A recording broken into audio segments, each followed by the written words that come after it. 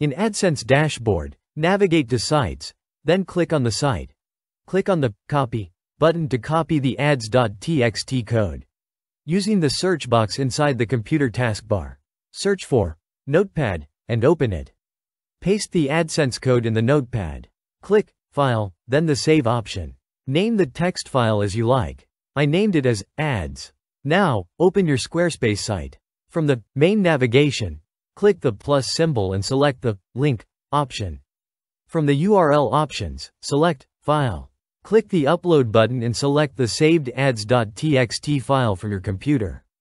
It will be uploaded instantly, do not save it. Just close the pop-up window. Now get the actual URL of the uploaded file saved on Squarespace server.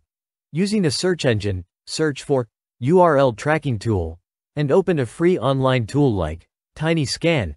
In the given field, enter this text. Replace your site with your own website. Replace file name with the name of your uploaded text file. As I had named the Ads.txt file as Ads, therefore I will replace the file name with Ads. After selecting the Scan button, it will start scanning the URL. After scan, it will provide you the real URL of the uploaded file, which will be actually served from the Squarespace servers. Just copy it. To prepare for URL mapping, modify this text. Replace file name with the same name as of your uploaded text file. You can copy the text from our website.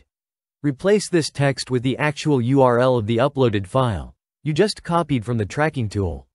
So, in my case, the final prepared URL redirection text looks like this. Just copy the text. Now, open your Squarespace website and navigate to Settings. Select the option of Developer Tools. Open URL Mappings. Press Enter to add a new line. Paste the copied text in URL Mappings. In my case, I pasted this text. Click the Save button. Access AdSense dashboard and open the same website. Click the Check for Updates option. Google AdSense will attempt to find Ads.txt file on your website. Success. Ads.txt found. Google AdSense promptly notified me that the publisher ID in the Ads.txt file is found. As an appreciation, like the video and subscribe to Dozro channel.